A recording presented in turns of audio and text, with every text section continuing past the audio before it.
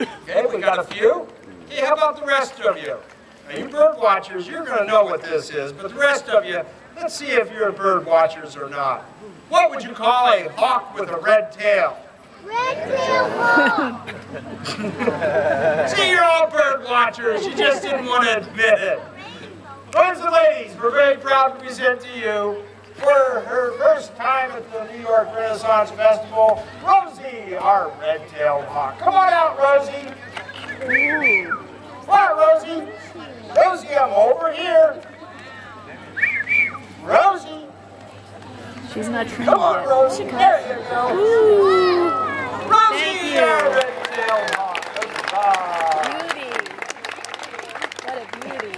Red-tailed hawk gets its name from the red tail feathers that you see. But the red-tailed hawk Isn't she beautiful? didn't have a red tail. In fact, when the red-tailed hawk first left its nest at about 30 days, she was as big as the adult, but she had her immature feathers. Brown tail feathers, a brown back, and a white chest. After 1 year of age, she molted out those immature feathers, and they're replaced with the adult feathers that you see here.